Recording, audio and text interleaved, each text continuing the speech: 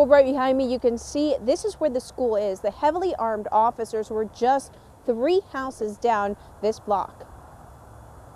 Bullets don't have eyes. They're going to hit and just go. Grandparent James McHenry was alarmed when he saw these heavily armed officers so close to a school filled with kids. I know I saw at least about 14 policemen. Someone was undercover police officers. They had their shotguns.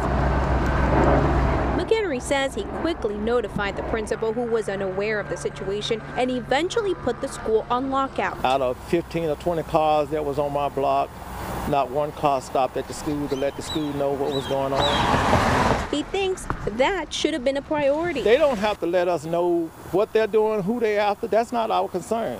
Just let us know that there's going to be something going on in our area. We need to be aware of it. An Oklahoma City spokesperson says the officers were checking the house for a triple murder suspect, but would not tell us about the tip or what became of it. He explained in some instances schools are notified, but in this case, the kids were not in harm's way. I knew it had to be something serious for them to have that kind of weapons out.